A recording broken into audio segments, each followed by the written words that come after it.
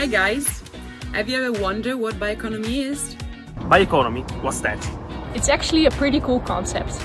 Bioeconomy is all about using renewable biological resources such as crops, trees, fish, animals, microorganisms, and also organic waste. The so-called biomass, which can be used to produce food, feed, energy and materials in a more circular and sustainable way.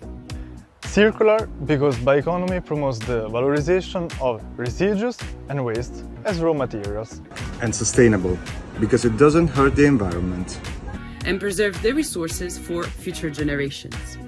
From agriculture to healthcare, bioeconomy and bio-based products touch on many aspects of our lives.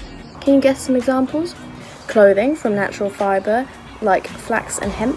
Installation from fungi. And from wood, not only furniture and clothing, but also textiles. For example, from burning residues. Nutraceuticals from tomatoes, blueberries and fishery waste. Bioplastic from thistle and crop bioproducts, like wheat.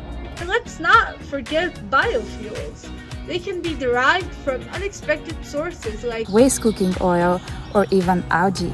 Developing new bio-based products through research and innovation is an engine for sustainable development and economic growth. Creates new jobs and businesses, also for young people, and new opportunities for rural areas.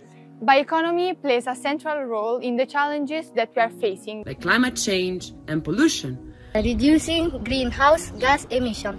Achieving the Sustainable Development Goals, also known as SDGs. Protecting biodiversity, soil, and ensuring healthy food for all. And addressing energy needs.